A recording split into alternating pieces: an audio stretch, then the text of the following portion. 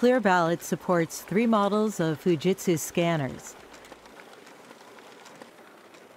The 6800 handles documents up to 22 inches in length and scans 108.5 by 11 pages per minute.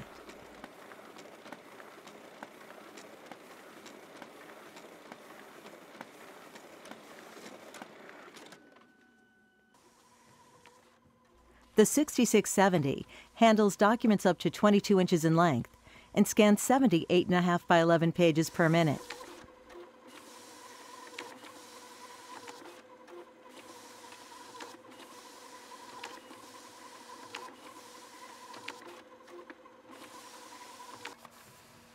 The 6140 is the most affordable scanner supported by Clear Ballot.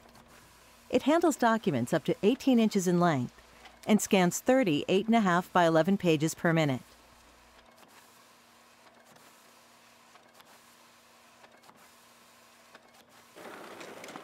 Each scanner must be connected to its own laptop computer, running Windows 7 or Windows 8. The laptop must have USB 2.0 or higher.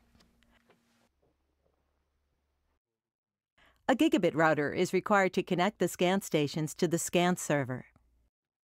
You'll also need enough Ethernet cables to connect the scan stations and the scan server to the router. In addition to the required components, you might also choose to use a paper jogger to square up the edges of the ballots to avoid paper jams.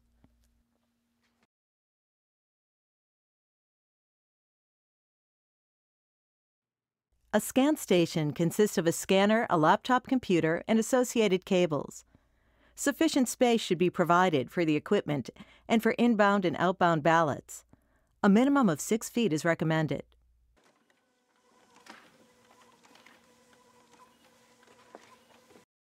The scan server station consists of a laptop, a router, and their associated cables.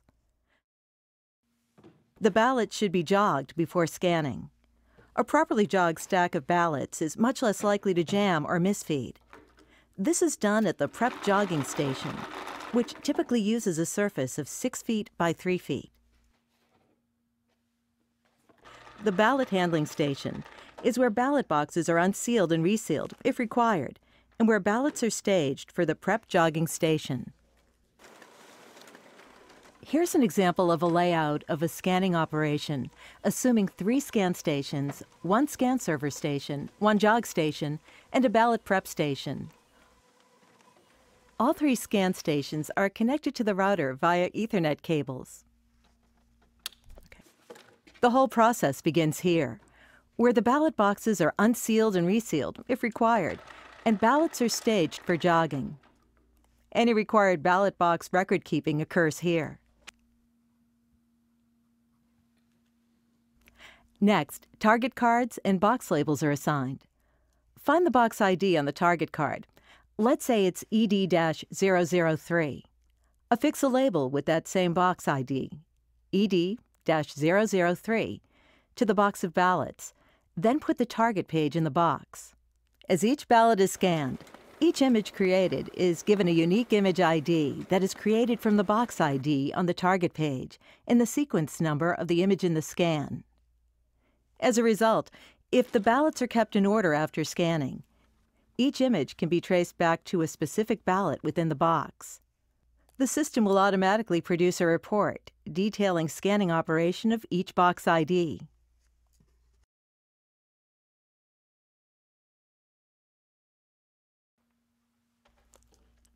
The connection between the scan stations and the scan server should always be via an Ethernet cable.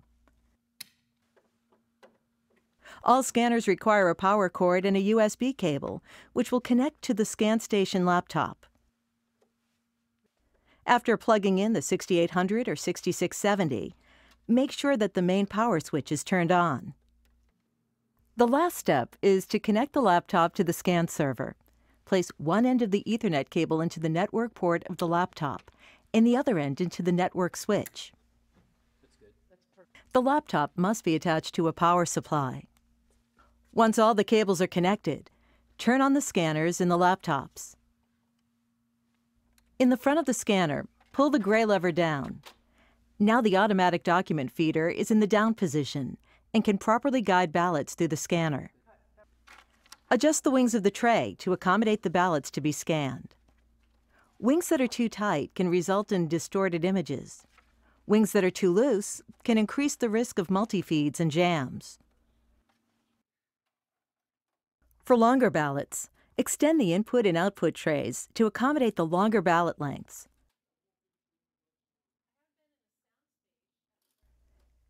If the ballots are still longer than the input or output trays, then stability can be maintained using plastic extensions, which slot in easily over the top of the input and output trays.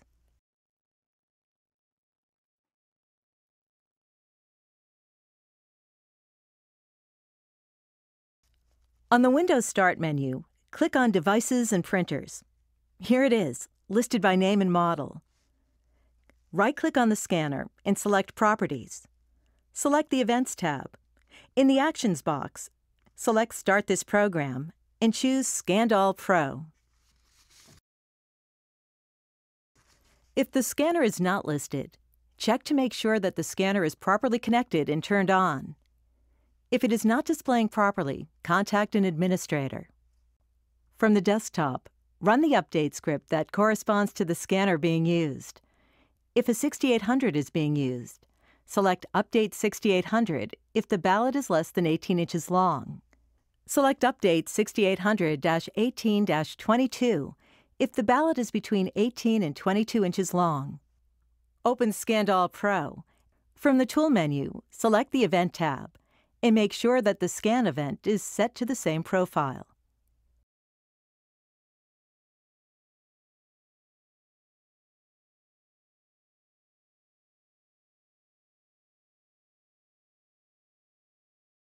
Before scanning any ballots, double-click the Start Tabulator icon on the ScanStation desktop. Check the status bar to see that the name of the current election, the model, and serial number of the scanner attached to the ScanStation laptop, and the name of the laptop appear correctly.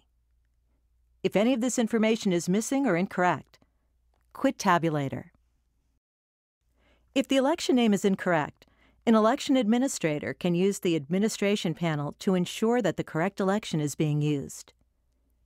If the scanner model or serial number is missing or incorrect, run the proper update script again. Place the target page on the input tray.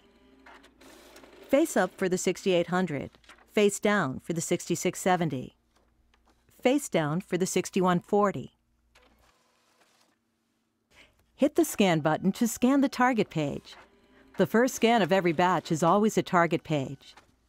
The target page ID identifies the images for each batch scan of ballots. Tabulator gives an alert message when it recognizes a target page. After the target card is scanned, make sure that the current box ID in the scanning column matches the target card. Insert a stack of ballots on the input tray. Because both sides of the ballot are being scanned, the orientation of the ballots does not matter. After the target page is scanned, a message box prompts you to click Yes to continue scanning. It is important to preserve the order of the ballots as they come off the scanner.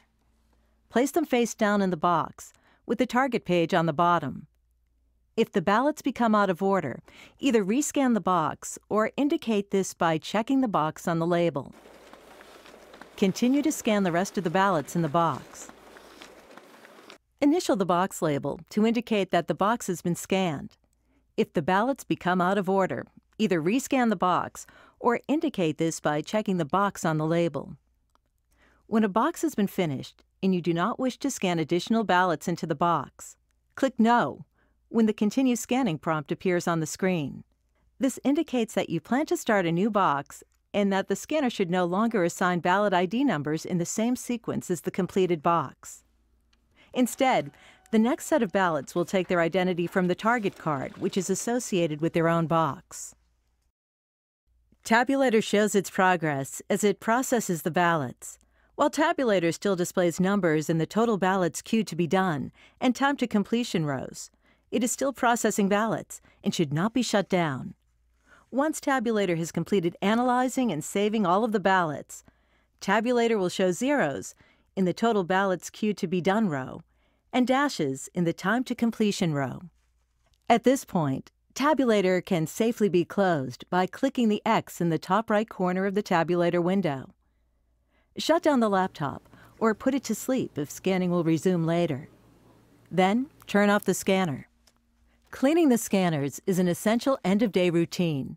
Consult the scanner user manual for detailed cleaning instructions. Make sure to dry scanner optics thoroughly after cleaning. Moisture on the optics can result in blurry scans. On the 6800, multi-feeds are caused when the scanner detects multiple pieces of paper going through the scanner at once. When a multi-feed is detected, the scanner will display the two images that it captured for that scan, and will trap the offending pieces of paper before they are fully ejected into the output tray. It is important to examine the images on the screen and the number of sheets of paper captured at the top of the scanner to determine if a multi-feed occurred. If the images on the screen show multiple ballots, or if there is more than one page sticking out of the top of the scanner, then those pages need to be rescanned. Gather the pages in question, click Rescan, and then reinsert those pages into the input tray to be scanned. The most common multi-feed is a false positive. The scanner will report a multi-feed. A single ballot will be sticking out of the top of the scanner, and the images on the computer screen will only show a single ballot. If you are certain that only one ballot was scanned, press OK to keep the images of the ballot that was scanned. Sometimes, the images on the screen will show multiple ballots, but there will be fewer ballots protruding from the top cover of the scanner. This means that one or more of the ballots was fully ejected from the top cover. Gather all of the questionable ballots and rescan them. As always, when in doubt, rescan the box. Occasionally, this message appears because the scanner does not detect what's in the input tray. This happens when the paper or ballots are improperly covering the sensors on the inner edge of the tray. Push the paper further into the input tray. If the paper is bent or curled, hold down the interior edge of the paper while clicking the retry button to start the scan. Once the scan begins, you shouldn't have to hold down the paper.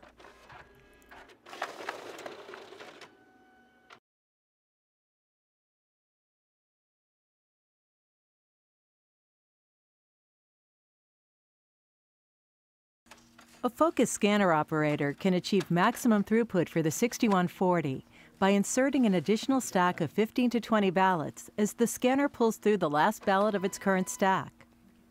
The scanner will detect the new ballots and will continue to scan rather than stopping the scan and awaiting a prompt from the ScanStation laptop. When inserting an additional stack, it is important not to jostle the ballot that is being pulled through the scanner, as this can cause a paper jam or multi-feed. Additionally, when performing a continuous feed, it is important to clear ballots from the output tray to prevent the ballots from getting out of order.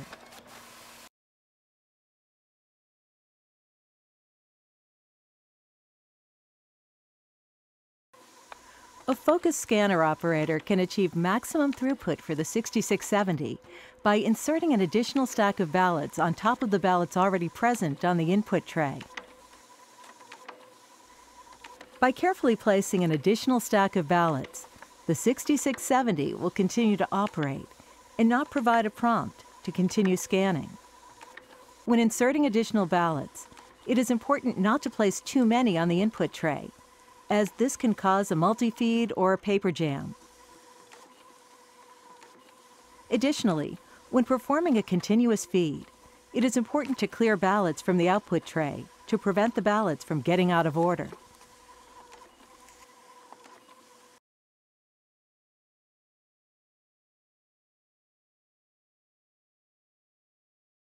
When it becomes necessary to redo a box, close Tabulator and select the Delete Box script. The script will prompt for the name of the box to be deleted. Type the exact case-sensitive name of the box that needs to be deleted into the prompt, and then press Enter to delete the images of that box on both the ScanStation and the Scan server, as well as the records in the database for that box. This will allow for the box to be scanned and processed again. It is important for Delete Box to always be run on the ScanStation that was used to scan the box initially, to ensure that all vestigial files are removed from that ScanStation as well as the Scan server. Delete box will not affect files on other scan stations. Once a box has been deleted, it must be scanned again. There is no way to undo the actions of delete box.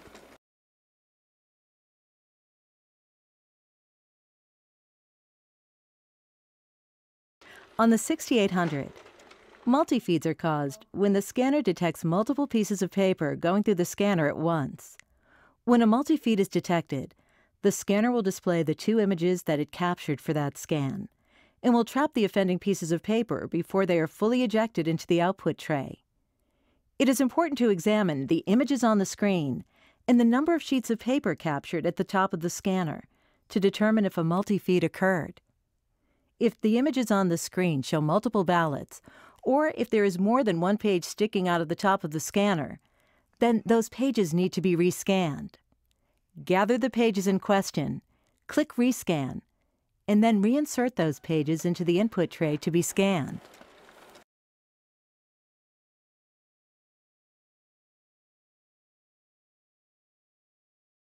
Occasionally, this message appears because the scanner does not detect what's in the input tray.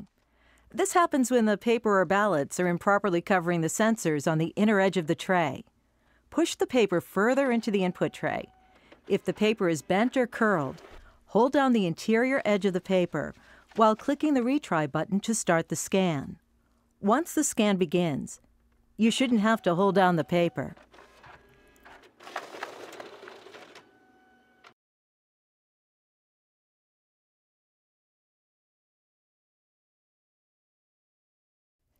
If you receive a message indicating that the cover to the scanner is open, this indicates that the scanner was not properly closed following its last cleaning, or the last time that a paper jam was cleared. This error causes the scanner to stop the current scan and lose the identity of the target card. If you are in the middle of a box, that box must be deleted and rescanned, or an additional target card and label must be used for the remainder of the box. Remember, when in doubt, rescan the box.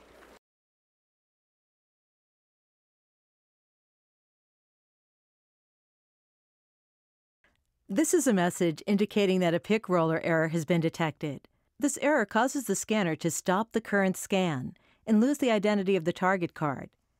If you are in the middle of a box, that box must be deleted and rescanned, or an additional target card and label must be used for the remainder of the box. Check to ensure that the gray ADF or automatic document feeder lever is in the down position. Press down on the gray lever to deploy the ADF, and then begin the scan again.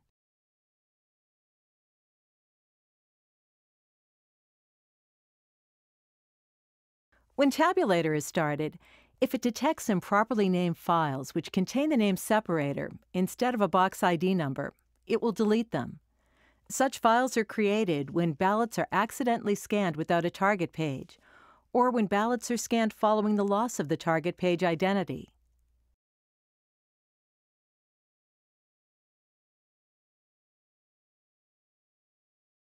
When Tabulator displays this warning, it means that Tabulator is having trouble communicating with the server. Ensure that the network connections between the scan station and the scan server are functioning correctly, and that the scan server has not shut down.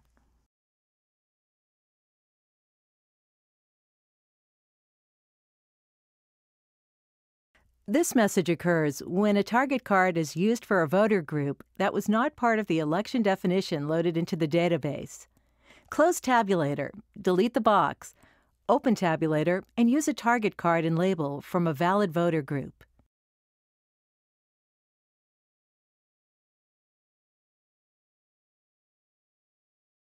If a ballot is scanned without a target page, or if the target page is scanned improperly, the resulting file will begin with the name separator. Tabulator will display a red warning message and will cease to function. Close Tabulator and then restart it. Tabulator will delete the improperly named files after it is restarted. Make sure that the target page is scanned properly, and then continue scanning ballots. When in doubt, delete the box and rescan.